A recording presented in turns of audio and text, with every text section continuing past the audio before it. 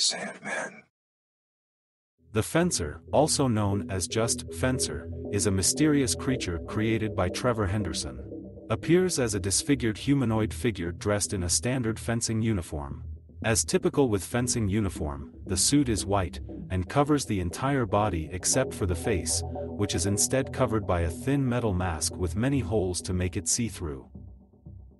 His gauntlets are white, and it is safe to assume that the protective gear inside the suit is also white. The entire uniform is also coated in fresh and dry blood, the arrangement, state, and quantity of which varies vastly from image to image. The Fencer is always seen wielding a fencing sword on his right hand, most commonly a foil, though he sometimes changes to other types like an épée, saber, or rapier. He has even been seen using a dagger at on point. The Fencer himself appears to be a regular person at first glance, as most of his body is hidden by the suit, except for the head. This head is extremely deformed, to the point of being unrecognizable as a human. It has no skin, leaving nothing but red muscles and tissue exposed. It also lacks a nose, lips, or eyelids. Due to this, his nostril, large eyes, and teeth are always visible.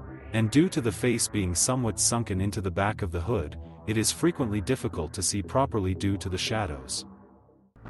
It is completely unknown what the rest of his body may look like under the suit, although due to his origins, there is an argument to be made about it being the same as his face, being skinned and heavily disfigured, possibly even more so. Although we do know that it still has a human-like shape because it is able to fill most of the suit and the gloves.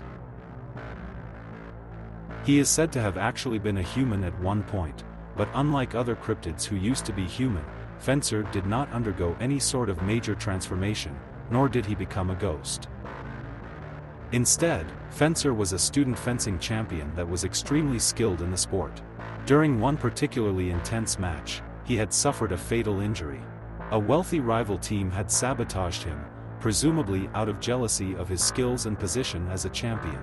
It is assumed that they had actually used a real sword during their match, injuring him. While he was injured, they left him for dead and hid him in a place where people wouldn't be able to find his body. They then started a fire that was staged to look like an accident, where he burnt painfully, leading to his grotesque appearance. However, despite his fatal injury and scorching burns, Fencer refused to die. During the fire, he eventually got up as if he was never injured and then ran off, looking for the people who sabotaged him, and killing anyone who gets in his way. Due to his wrongful death as a normal human, Fencer became an extremely vengeful and aggressive creature. He is said to be constantly looking for the people who had sabotaged him and will only stop until they are dead. Because of this, one might think that they are not aggressive to other people besides his saboteurs, but Trevor stated that he is blinded by rage and mistakes that anyone he comes across is one of the people who wronged him. This means that nobody is actually truly safe from being targeted by the Fencer when they encounter him. He is also not able to be persuaded about this either. Based on another comment from Trevor, Fencer is also known to be very violent with his killings, as he prefers to prolong the suffering of his victims. He also likes to invoke fear into them before striking, as he has been seen stalking his soon-to-be victims for anywhere between a few hours or even days.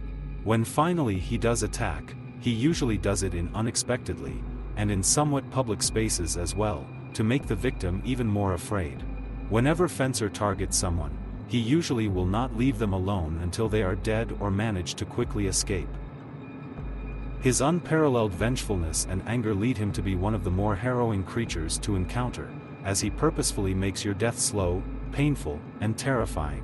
He will typically start by stabbing the victim multiple times in non-vital areas like the arms or legs, slowly following them around as they limp away.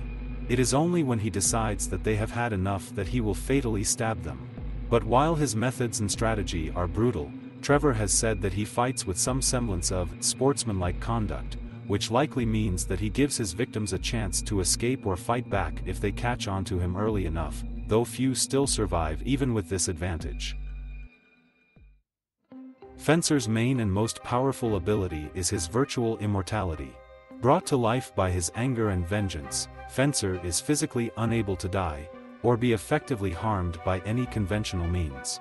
Everyone who has fought back against him have failed to damage him a meaningful amount, even using guns or swords. The actual factor that causes this immortality is unknown, though it is suspected to be a combination of two things: extreme regeneration and unbreakable armor. This is assumed because despite the fact that Fencer has been burnt to a crisp, we can see that he is still able to produce copious amounts of blood and does not decompose, meaning that his cells still have the ability to regenerate, and rapidly at that.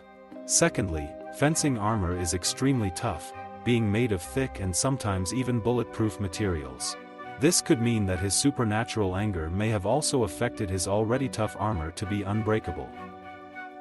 Another inherently supernatural power of his is the ability to completely renew his equipment at any time.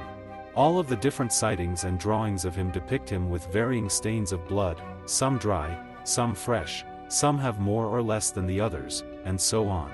He also seems to be able to manifest any weapon that is primarily used for thrusting stabs, like fencing swords or daggers.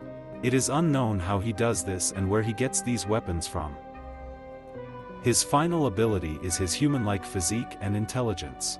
Despite being nearly killed and being blinded with rage, Fencer still retains some of his humanity in the form of his intelligence. Of course, he uses this intelligence to kill, as he is able to carefully plan his constant stalking and attacking of people. He is also seemingly able to understand human speech and emotion, but still cannot be reasoned with due to his vengeance. His intelligence is mostly displayed in his strangely elegant movements and proficiency when using his weapons, a trait carried over from his past life, and has possibly been amplified during his transition into a supernatural zombie.